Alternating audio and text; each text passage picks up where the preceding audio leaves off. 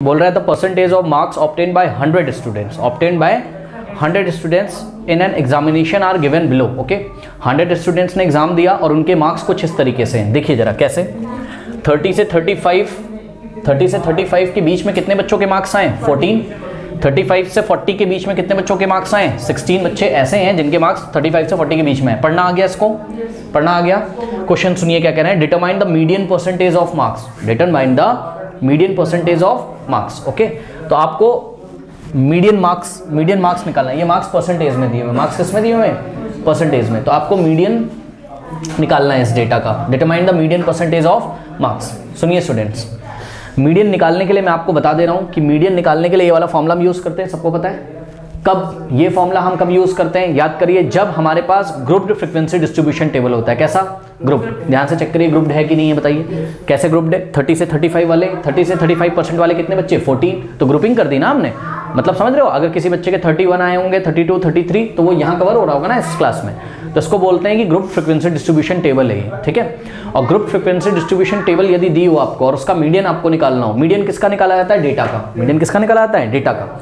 तो आपको मार्क्स का मीडियन निकालना है, ठीक है। मार्क्स का मीडियन निकालना है कौन से केस में? ग्रुप्ड फ्रीक्वेंसी डिस्ट्रीब्यूशन में। जब भी ग्रुप फ्रीक्वेंसी डिस्ट्रीब्यूशन वाला क्वेश्चन आए तो फॉर्मूला कौन सा लगाएंगे? Median is equals to L plus, और ध्यान दें ये एल बिल्कुल अलग लिखा हुआ है स्टूडेंट्स, कंफ्यूज नहीं होना है, ठीक है।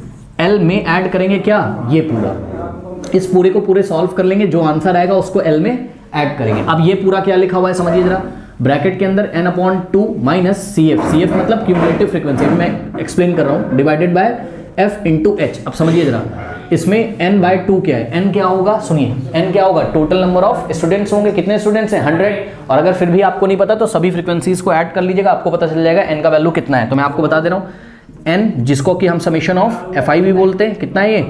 100 स्टूडेंट्स हैं, ठीक है। आप इसको ऐड कर लीजिएगा, आपको पता चल जाएगा, ठीक है स्टूडेंट्स। अब समझिए जरा, ये क्यूमुलेटिव फ्रीक्वेंसी क्या है? समझिए, cumulative frequency is the CF। CF कौन सा रखना है? क्यूमुलेटिव फ्रीक्वेंसी कौन सा रखना है? आपको फ्रीक्वेंसी दिया है, आप क्यूमुलेटिव फ्रीक्वेंसी वाला कॉलम यहाँ पे भी बना लोगे, लेकिन CF का मतलब है cumulative frequency just preceding the median class, ठीक है बच्चों।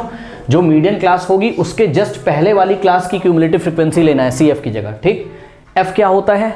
F is the frequency of the median class, और CF क्या है? CF of the cumulative frequency of the class preceding the median class. L क्या है? Lower limit of the median class. Median class को पता करिए और उसका लोअर लिमिट निकाल लीजिए, वही L है। और H क्या है? Class size. अब सुनो, आपने पीछे देखा था स्टेप डेविएशन, ठीक है, फिर से मैं आपको याद दिला दूं, ये वाला जो H है ये अलग H है, और जो पिछली बार H था वो अलग H है। सुन लीजिए ध्यान से मेरी बात, समझ लीजिए। कुछ टीचर्स आपको कंफ्यूज करते हैं, पिछले क्वेश्चन में चले जाइए स्टेप डेविएशन में थोड़ी देर के लिए। वहाँ पर 10 to 20 गैप क्या था? गैप क्या था देख के बताओ मुझे, गैप क्या क्या दिए थे बताइए? 100 से 120, हाँ 100 से 120, फिर 120 से 140। सुनो, आपको ये जानकारी होगी अभी तक कि H की वैल्यू जो थी, जो फॉर्मूला नहीं पढ़ा था आपने, क्या फॉर्मूला पढ़ा था बताइए? मीन का, mean is equals to A plus summation of FI UI upon summation of FI into H। तो यहाँ पर H क्लास साइज नहीं होता है, H क्या होता है? Maximum common factor of the deviation. Deviation वाला जो कॉलम था उसमें से आपको देखना है कौन सा ऐसा बड़े से बड़ा नंबर है जो सारे नंबर्स को डिवाइड कर दे रहा, वो H का वैल्यू होता था। तो वो H अलग है और ये वाला H अलग है, ये H क्लास साइज है। अब देखिए, इत्तेफाक की बात यह है कि पिछली बार H का वैल्यू कितना आया था? 20, और इत्तेफाक से क्लास साइज भी कितना था? 20। लेकिन एक्चुअल में class size is a different thing, and the maximum number which will divide all the deviations will be other thing. Okay, तो दोनों बातों में आप अंतर समझ लीजिए। शायद आपको क्लास में आपका टीचर्स ने ये बता दिया होगा कि ये है ना, ऐसा हुआ है, ठीक है, तो ये गलत बात है, ऐसा नहीं होता है, ठीक है। ये क्लास साइज नहीं होता है, इसमें ये क्या होता है? Maximum common factor which will divide all the deviations. Okay, तो अंतर समझ में आ गया। लेकिन हाँ, मीडियन निकालते टाइम ये H क्या होगा? क्लास साइज होगा। और क्लास साइज कैसे निकालते हैं? Upper limit minus lower limit. जैसे कि हमको इसका साइज, क्लास साइज निकालना है तो 35 माइनस 30 कितना आ जाएगा? 5। हमको इस क्लास का क्लास साइज निकालना है 55 माइनस 55, तो क्लास साइज यहाँ पे 5 आ रहा है, ठीक है। ये बातें आप समझ गए, तो अब हम फॉर्मूला अप्लाई करेंगे। लेकिन उससे पहले मैं आपको बता दूं, ये फॉर्मूला अप्लाई करने से पहले आपको क्या बनाना पड़ेगा? क्यूमुलेटिव फ्रीक्वेंसी वाला कॉलम, और क्यूमुलेटिव फ्रीक्वेंसी यहाँ पे हम बनाने जा रहे हैं। देखिए, ये क्वेश्चन दिया होता है, अब हम इसका सॉल्यूशन कर रहे हैं, ठीक है स्टूडेंट्स। तो सभी बच्चे बना सकते हैं क्यूमुलेटिव फ्रीक्वेंसी। कैसे बनाते हैं बताइए? पहली वाली तो एज इट इज कॉपी कर लेंगे, ठीक है। तो 14 को ऐसे ही कॉपी कर लेंगे, 14 प्लस 16 कितना हो जाएगा 30, 30 प्लस 18 कितना होता है बोलिए 48, 48 प्लस 23 कितना हो जाएगा 8 प्लस 3 11, 1 जाएगा 5 प्लस 2 7, 71 प्लस 18 कितना हो जाएगा 9 और ये कितना हो जाएगा 89, 89 प्लस 8 कितना हो जाएगा बताइए 97, सही मैंने बोला 97 प्लस 3 कितना हो गया 100। और आपको पता है लास्ट वाला क्यूमुलेटिव फ्रीक्वेंसी जो होता है वही टोटल नंबर ऑफ स्टूडेंट्स होता है, ठीक है, तो ये आ गया, ठीक है, बिल्कुल सही है। अब स्टूडेंट्स सबसे पहला स्टेप क्या करना है, फॉर्मूला लगाने से पहले आपको मीडियन क्लास ढूंढना है। क्या ढूंढना है, मीडियन क्लास कौन सी क्लास होती है, उस cumulative frequency is equal to n/2 और just greater than n/2।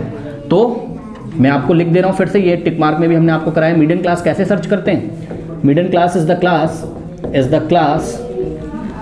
Class whose cumulative frequency is whose cumulative frequency is n/2 और just greater than n/2 और just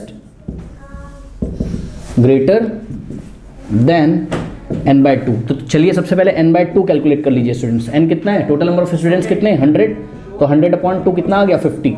अब आपको क्यूमुलेटिव फ्रीक्वेंसी के कॉलम में जाना है और ढूंढना है कि 50 आता है, अगर नहीं आता है तो 50 से बड़ा नंबर कौन सा आता है। तो ध्यान से चेक करिए 50 मिला क्या नहीं, ये तो 48 है, अब मिला क्या नहीं। तो जब वो क्या कह रहा है इक्वल टू n/2 यानी कि इक्वल टू 50 हो जाए, और अगर 50 ना मिले तो 50 से बड़ा। तो 50 से जस्ट बड़ा कौन सा नंबर है, जस्ट बड़ा लेना है, बड़े तो 50 से बहुत सारे हैं, लेकिन 50 से जस्ट बड़ा कौन सा है 71। तो ये 71 बच्चों क्या आ गया आपका, 71 के सामने वाला जो क्लास है ये रहा, ये वाला क्लास क्या है बताइए, मीडियन क्लास। तो मीडियन क्लास सेलेक्ट करने में आप कामयाब हो गए, पहला स्टेप यही होता है, ठीक। और अब इस फॉर्मूले में पुट करिए, सपोज मैंने मीडियन को किससे दिखाया, कैपिटल M से। L क्या होता है बताइए, lower limit of the median class, बताइए क्या है 45, ठीक है ना।